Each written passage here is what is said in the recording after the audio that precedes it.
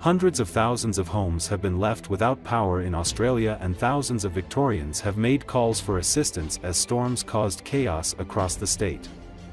There was widespread damage in the states of Victoria and Tasmania, while a 63-year-old woman was killed after a tree fell on a cabin at a holiday park on the border between Victoria and New South Wales, emergency services said. "It's a sad and tragic set of circumstances for the woman's family, and my thoughts and sympathy go out to her and the emergency services who responded to that incident," Victoria Premier Jacinta Allan told a news conference.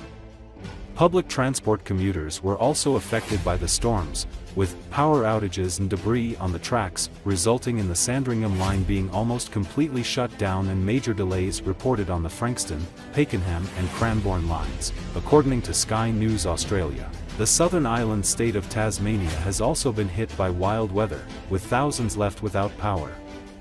"We've seen another wild night of weather across the state with extensive destruction," Mick Lowe, Executive Director of Tasmania State Emergency Services, told a news conference. Extreme weather events are common for many Australians.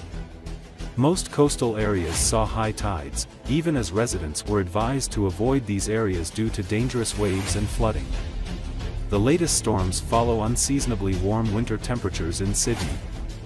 Australia's frequent extreme weather is exacerbated by climate change, with rising temperatures contributing to more intense storms, wildfires, and floods.